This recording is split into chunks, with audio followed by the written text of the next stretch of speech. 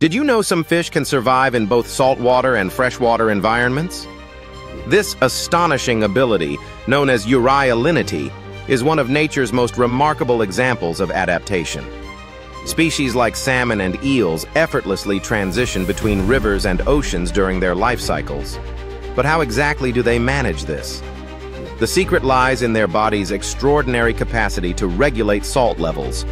In freshwater, these fish actively retain salts within their bodies and expel excess water through highly diluted urine to prevent dilution of their bodily fluids.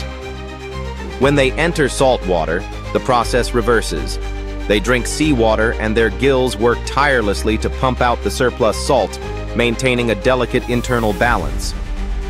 This transformation isn't immediate. It involves complex hormonal shifts that activate specialized cells in their gills and kidneys, enabling them to adjust to the changing salinity. For salmon, this physiological switch is essential for their epic migration from freshwater rivers to the ocean and back again. Their survival depends on this intricate internal fine-tuning, allowing them to thrive in environments where most fish would quickly perish. So the next time you witness a salmon leaping upstream, remember you're observing a true master of adaptation, perfectly equipped to conquer two very different worlds.